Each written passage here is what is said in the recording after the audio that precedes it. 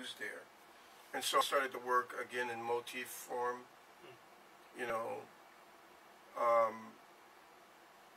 and I try to develop melodies that are so strong that they don't need other instruments to support them. It's something I learned years ago from one of my earliest influences was Antonio Carlos Jobim. And my teacher, Joanna, took me to go see a film that his music was featured in, Black Orpheus.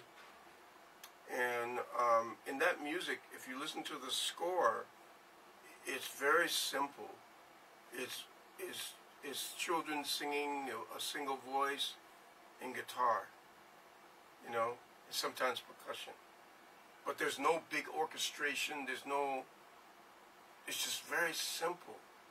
But the melodies are so strong, it makes you hear the whole orchestra. You know what I mean?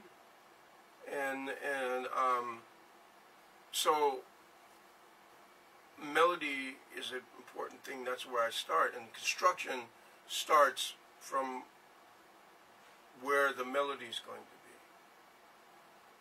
You know, and I always have to relate it back to cinema. You know, because you know, imagine what it is that I'm looking at. Music, for me, always has to do with a story.